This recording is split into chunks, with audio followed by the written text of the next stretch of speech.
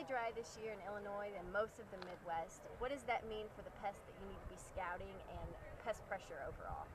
This year we have had a exceptionally dry year, I guess you'd say. One of the pests we have been flying a lot for is a rootworm beetle.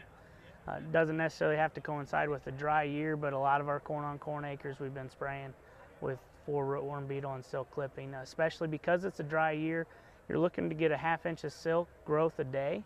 So if you can keep on pushing silks out faster than the rate that they're clipping it, you're good to go. But in drought conditions like this, we're lucky to get an 1/8 of an inch a day. So now all of a sudden that silk clipping becomes quite a factor because we can't outgrow what they're actually out there doing or what they're clipping away.